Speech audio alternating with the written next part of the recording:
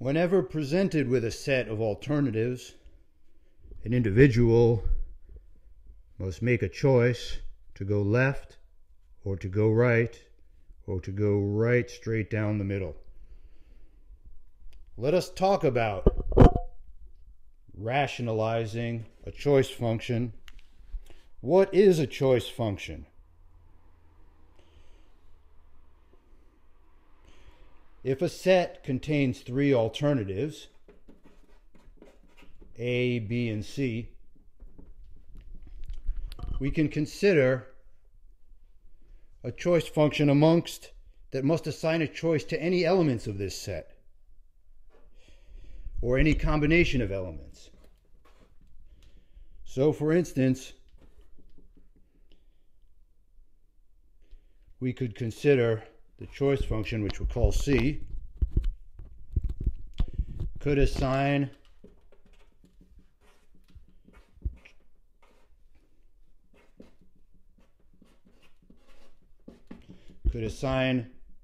to the choice set of A and B.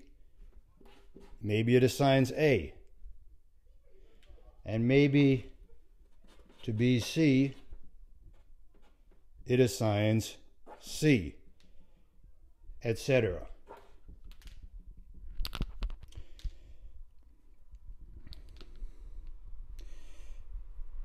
In fact, with three alternatives, we have 24 possible choice functions. Now, some of these choice functions will be something that we call rationalizable. We're talking about rationalizing a choice function. Some of these choice functions will not be rationalizable. What then is it to be rationalizable?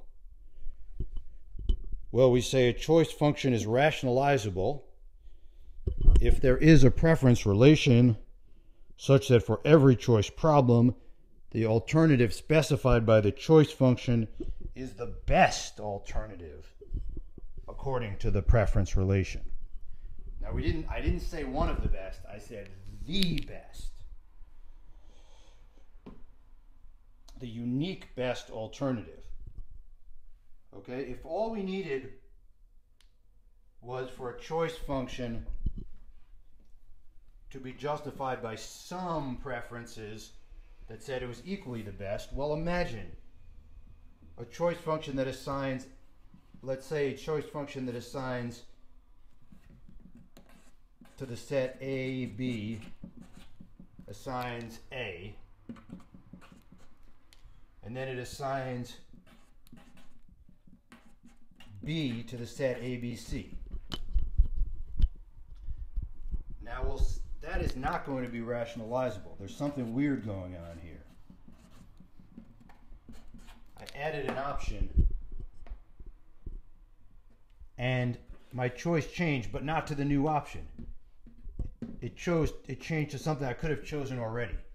Or let me make it big C for the choice. This is a bit of abusive notation, but you're going to get the idea here. All right?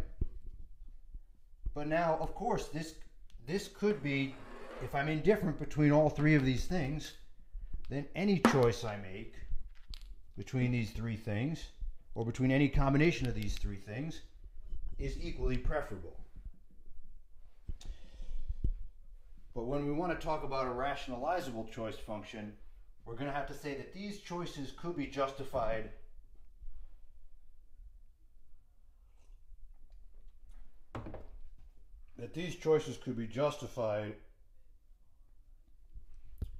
by the thing being chosen being strictly the best. Okay, we don't get anywhere with this rationalizing revealed preferences thing if we allow for indifference. So let's suspend our disbelief there for a second. Okay, and we're going to come back to this later on. Now,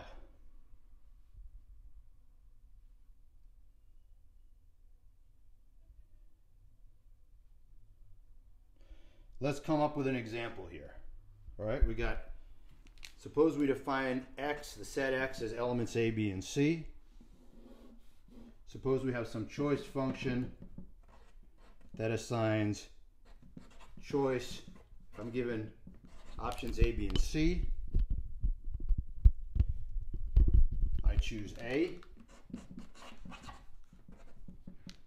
If I'm given options A and B, I also choose A. If I'm given options A and C, I also choose A. And if I'm given options B and C, I choose B. So what preference relation could rationalize these choices, where we're considering these choices always being the best possible thing that I can choose? We're considering, in other words, what preference relation could we state that someone would make these choices and these always be strictly preferred to the next best thing? Well, we just need to come up with a preference relation, and I'll just save a couple steps, and I'm going to state in terms of strict preferences instead of the weak preferences, because I could state in terms, anything I can state in terms of strict, I can state in terms of weak. It just takes a little longer, because we remember weak preferences, a strict preference is just weak preferences in one direction but not in the other direction.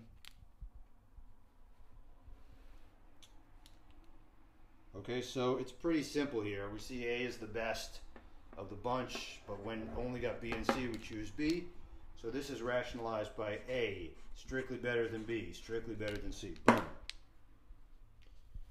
But I could come up with a lot of other choice functions among these three alternatives. You can imagine I always choose A, I always choose B, I always choose C. I choose A when I'm facing anything that doesn't have C, but when it's facing something with C, I choose B. And of those, only some of these are rationalizable. Apparently of the 24, only 6 are rationalizable. We get some examples here. Choosing a median option, not rationalizable in general. But then what about this case of steak and salmon? The waiter tells you you can have a salmon or a steak. Salmon is $2.50, steak is 4 pounds. You order the salmon. Then the waiter says, we also have frog's legs at $4.50. And then you say, you know what? In that case, I'll have the steak. Does that make sense? Can that be rationalized? Well, there's a reasonable explanation for it, but maybe those choices should have been stated differently. Maybe it should have been stated in terms of a steak of unknown quality. So that's the example given in 2.3 in the book. Now,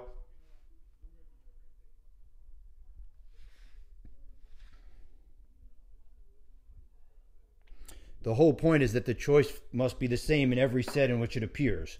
So in the example, they say once I add the frog's legs, the other choices seem different. Well, that's not the same choice then, is it? Okay? And then we have the party-goer choice. But that's also not the same choice. There's more going on there. Okay? So we got to be careful. We got to be careful. You could explain this, if you think about these things, as meaning different things. Because in the social situation, refusing an invitation is not just not going to a party. Refusing an invitation is consuming some terrible Zed.